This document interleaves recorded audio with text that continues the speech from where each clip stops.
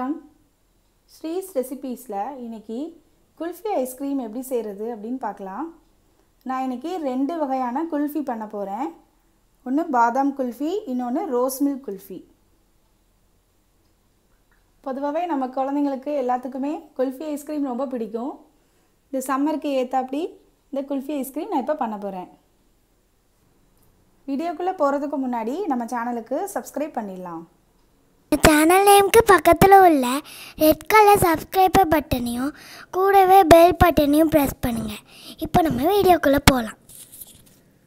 அதுக்கு நம்ம முதல்ல பாலை காய்ச்ச போகிறோம். பால் நல்லா திக்கான மில்காக எடுத்துக்கோங்க.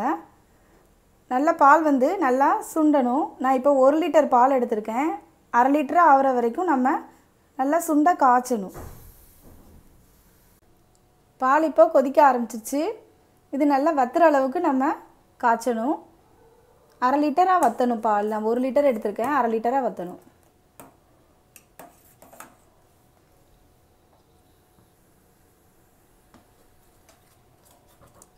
இந்த பால் ஆடையெல்லாம் எடுத்துட வேண்டாம். பால் ஆடை அதிலே இருக்கட்டும், அப்போ தான் நல்லாயிருக்கும்.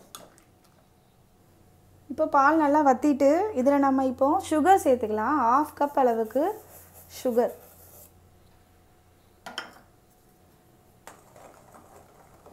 சேர்த்து லேசாக கரையட்டும்.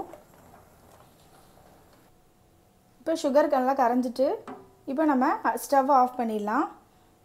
ஆஃப் பண்ணிட்டு இப்போ ரோஸ் மில்க் குல்ஃபிக்கு தனியாக நம்ம கொஞ்சம் பால் எடுத்து வச்சுக்கலாம். இப்போ ரோஸ் மில்க் குல்ஃபிக்கு தனியாக எடுத்து வச்சுக்கலாம். உங்களுக்கு எவ்வளோ தேவையோ அவ்வளோ எடுத்து வச்சுக்கலாம். இப்போ பாதாம் குல்ஃபிக்கு நம்ம மறுபடியும் ஸ்டவ்வில் பாலை வச்சு இந்த பாதாம் ட்ரிங்க் மிக்ஸ் எடுத்திருக்கேன்.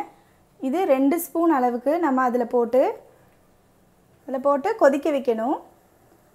லேசாக கொதி வந்தோடனே நம்ம இறக்கிடலாம். ஏற்கனவே காய்ச்சினதுனால கொதி வந்தோடனே நம்ம இறக்கிடலாம்.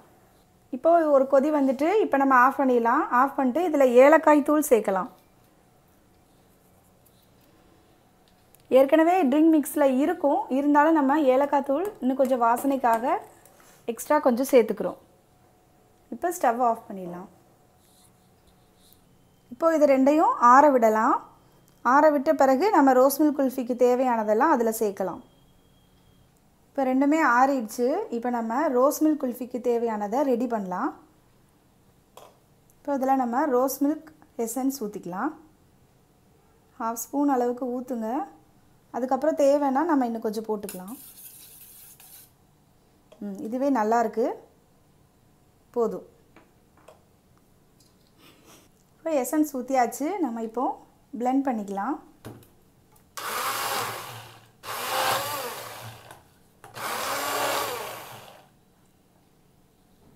போதும், இந்த அளவுக்கு பிளெண்ட் பண்ணிக்கோங்க. பிளெண்டர் இல்லைன்னா மிக்சியில் போட்டு கூட அடிச்சுக்கலாம். இப்போ இதில் நட்ஸு சேர்த்துக்கலாம். பாதாமும் முந்திரியும் எடுத்துருக்கிறேன். பொடிசு பொடிசாக கட் பண்ணி வச்சுக்கோங்க. இதோட சேர்த்துக்கலாம். 2 வகையான குல்ஃபி ரெடி ஆகிட்டு இப்போ நம்ம இந்த மாதிரி குட்டி குட்டி டம்ளரில் ஊற்றி வச்சுக்கலாம்.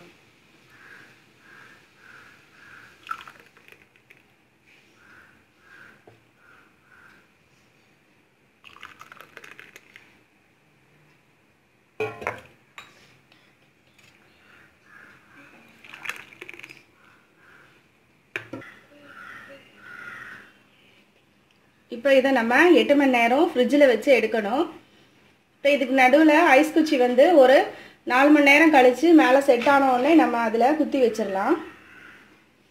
இப்போ நம்மளோட குல்ஃபி ரெடி ஆகிட்டு இப்போ நம்ம இதை தண்ணிக்குள்ளே கொஞ்சம் டிப் பண்ணிவிட்டு இப்போ எடுக்கலாம்.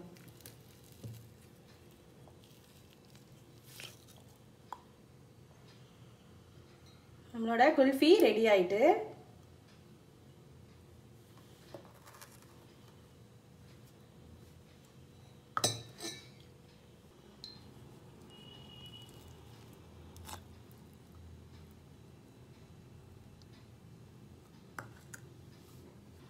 இப்போ நம்மளோட குல்ஃபி ரெடி ஆகிட்டு எல்லோரும் செஞ்சு பார்த்து எனக்கு கமெண்ட் சொல்லுங்கள். லைக் பண்ணுங்கள், ஷேர் பண்ணுங்கள். தேங்க்ஸ் ஃபார் வாட்சிங்.